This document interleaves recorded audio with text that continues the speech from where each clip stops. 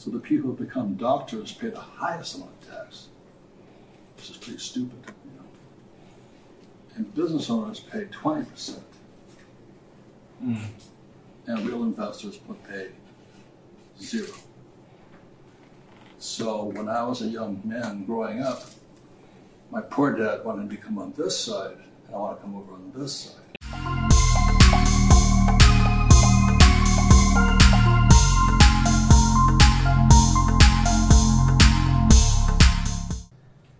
Right, so I'm here with 3 quite influential individuals. Over there is Robert Kiyosaki. Just to clarify, that is not his artificially generated image. That's the actual Robert Kiyosaki. This is for the benefit of the viewers. Then we have Sunil, Tulsiani and Sneh Desai. I'm going to be talking to all of them today about the India Growth Summit and a lot of other things, right? So do pay attention. Right, I'm going to start off with Robert. So Robert, it's 1997. Rich Dad, Poor Dad has just come out and it's become a massive success. I know you've probably heard this question about 15 lakh times or 15 million times, I don't know, but I'm going to ask it to you again. Did you expect it to be such an insane success? No, absolutely not. Because I'm a very bad student. I flunked out of school because I cannot write. So I have 2 Fs. My sophomore year, when I was 10th grade, and my 12th grade, Fs. So it was horrible in school. But the book was also turned down by every other publisher. And the publishers, as you know, academics like my poor dad. They said, you don't know what you're talking about when it comes to money. But that is the problem with America and the world, is our academics are financially stupid. I can't talk with my pens. Yes. Yeah, sure.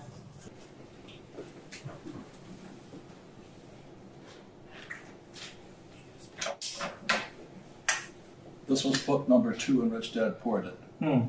It's called The Cash Flow Quadrant. And for most people, that's the book that changes their lives. Oh my God, they wake up, you know. And then E stands for employee. So that's my point. You know, so go to school, get a job, and then because I was a stupid student, you know, my mother wanted me to be a doctor, smart student. But since I was flunking out of school, she says, you'll never be a doctor. So this was my rich dad here. And B stands for big business, 500 employees or more. They're called, you know, guys like today, it's Elon Musk, right. My friend Donald Trump and all that. Tata. What's that? Mr. Tata. Mr. Tata, yes. But you see the difference in tax law. And again, this is all over the world. Employees pay about 40% of their income in tax. So you got $1,000, you pay $400. S's pay the highest. So the people who become doctors pay the highest amount of tax, which is pretty stupid, you know. And business owners pay 20%.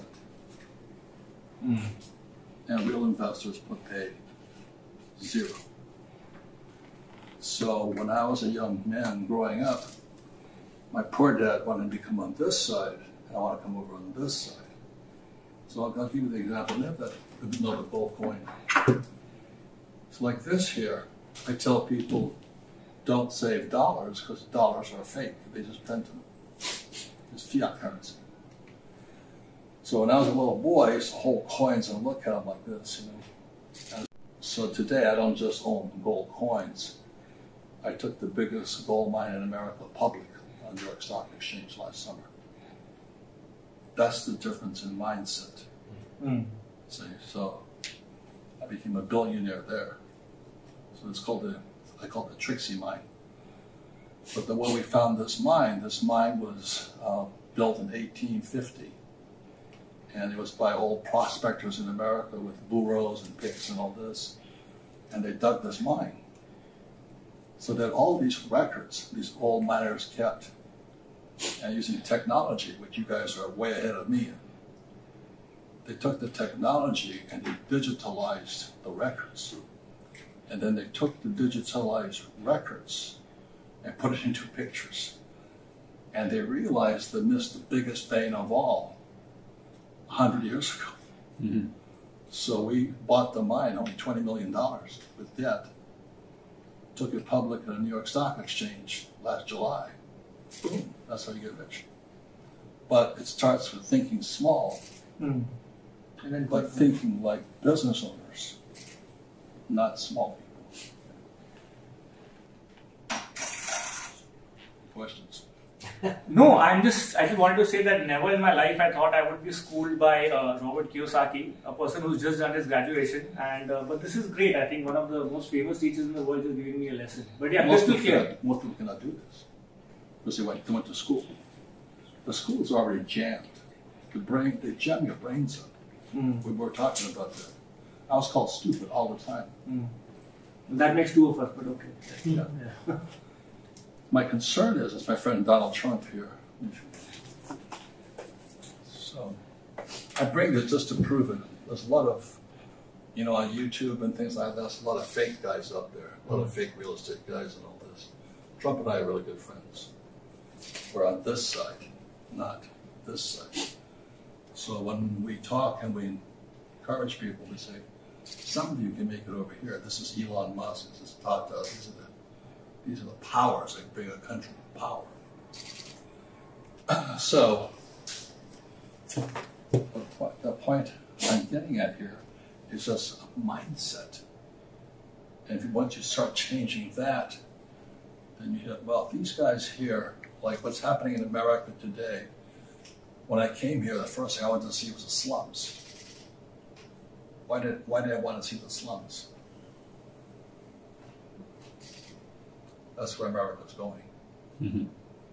So what's happening in America today is homelessness and slums are accelerating, big time. And the liberals or the school teachers, let's go to more school. Mr. Modi, who I have tremendous respect for, he's going to build 1,400 more schools here. They'll never teach this. They'll teach people to do this here. Now, the problem with this here is AI is going to take them out anyway. We all know that. Artificial is going to wipe these guys out. So in America today, a lot of the people who have high-paying jobs, they're finished. The people that we wiped out the most on this side are artificial intelligence and school teachers. You don't need them anymore. So that's what my concern is. So for the last 2 years, my companies, we get together for weekly meetings and we play YouTube videos on people who are in slums and homeless in America. A lot of them are smart, most of them are educated. They just can't afford to live. Yeah. So what's happened in India is happening in America today. Interesting. I got one more thing and then I'll sit down. Yeah. These are the basics.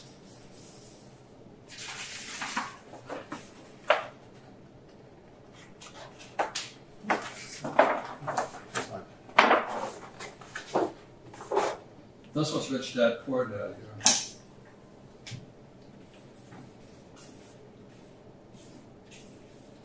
And this chart is my cash flow board game. I built that in 1996.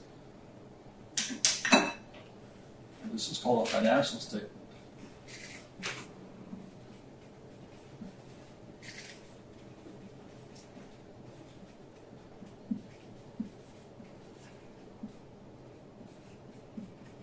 Income expense, assets, and liabilities, one more statement called a statement of cash flow. Basic accounting. You can teach that. I taught my poor dad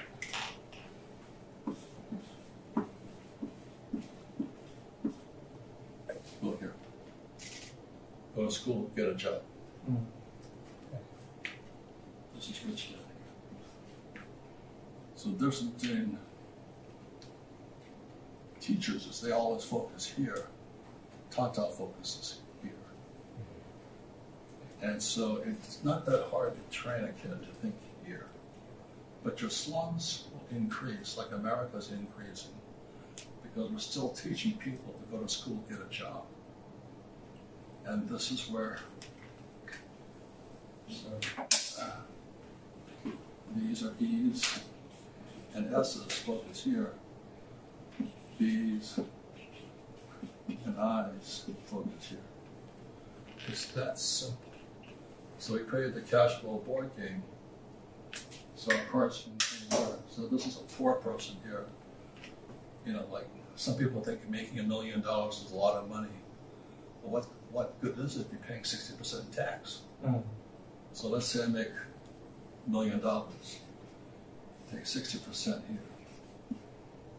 Not too smart. I have an asset here called